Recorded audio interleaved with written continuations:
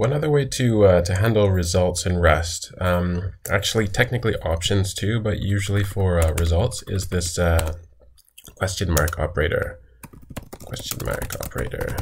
And this is it's an interesting operator that comes after when you use like a method that gives you a result. You can just put this question mark after, and it will tell you if it'll tell you, give you the what's inside the result if it's okay, and if not, it'll pass back the error. So it's kind of like doing a match statement, except for it's much more convenient sometimes. And I'll show you how this works. So if you remember the usually results, you see result a lot when you're talking about like files, opening a file. Can the computer open the file? Can it find it first? After it finds it, then it might try to open it, and then every step of the way there is like a possible thing that can go wrong. And so you see a lot of results for that.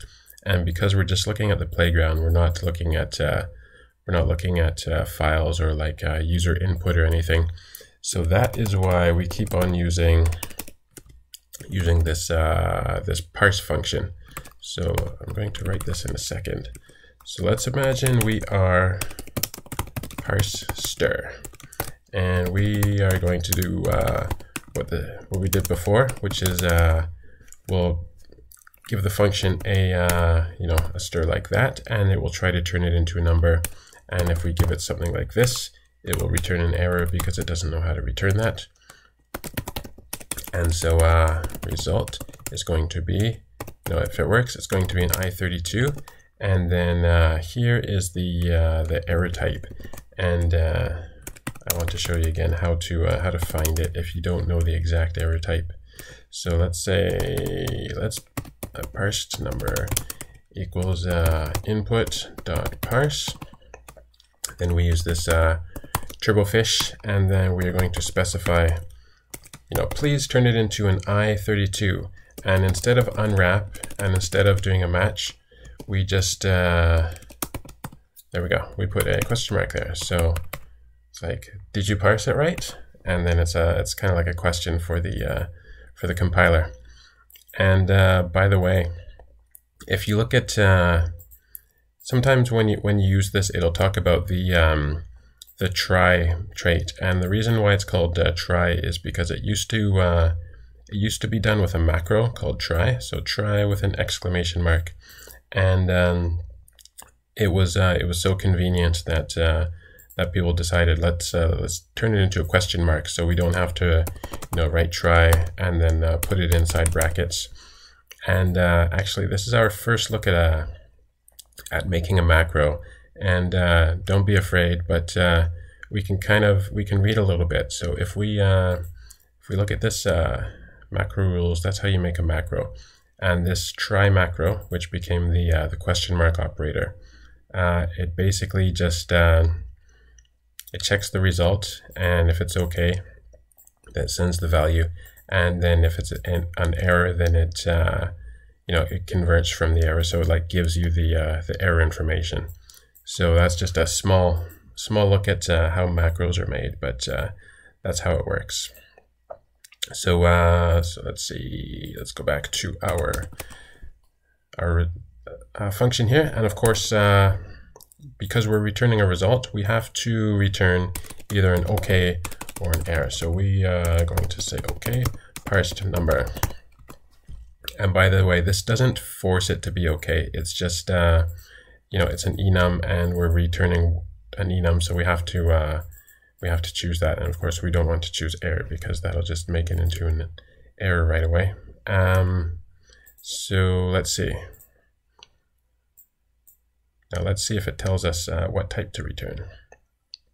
So it says, actually, let's delete this and then see if it tells us.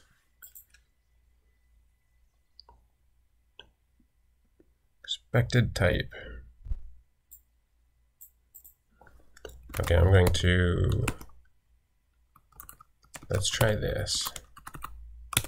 Input.parse I32. Let's see if it tells us now.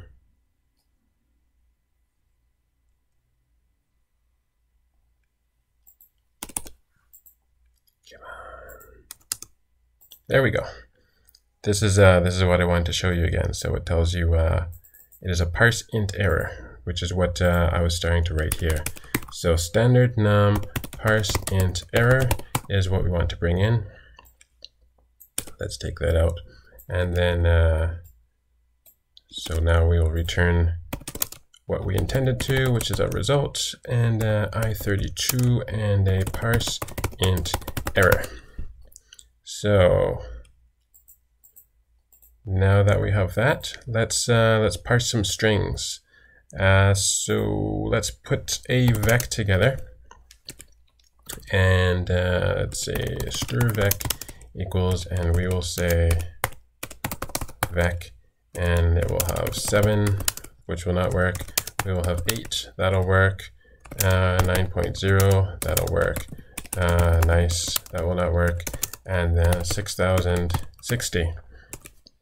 And then for item in strvec, then we say let parsed equals parse str of the item, and then we are going to see what we get.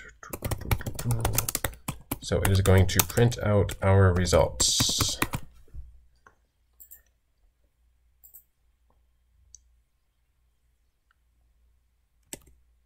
And there you go. So you can see it tells us this one is an error. What's the error kind? Invalid digit, invalid digit. Okay, so that is how it works. Now, because we're not looking at files, we can't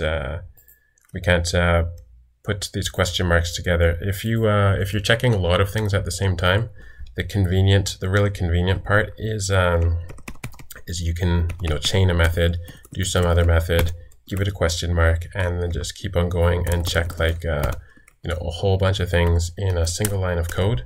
And so we are going to imagine that we'll do that by let's just make it parse over and over again.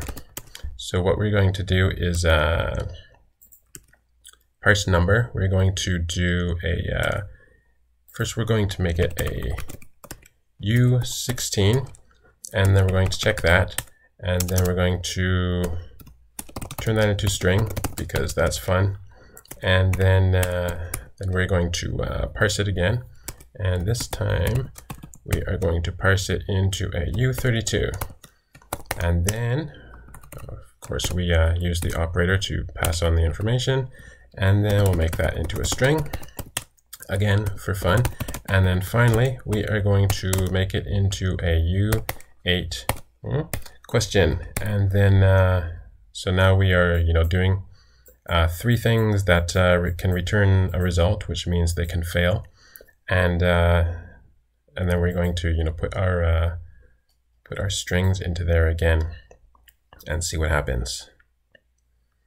Let's see. This does not need a square bracket there. Let's see. Parse to string.parse. There's a double period there. And there you go. So you can see. So right away in this function, we have done 3 results, and instead of having to match every time, we do a question mark, question mark, question mark, asking the compiler if it's okay, and we put these through. And this time the last one, this one also fails because of a different reason. It is an overflow because we're trying to make a U8, and 6060 is too big for a U8. So that is how the question mark operator, or try, works.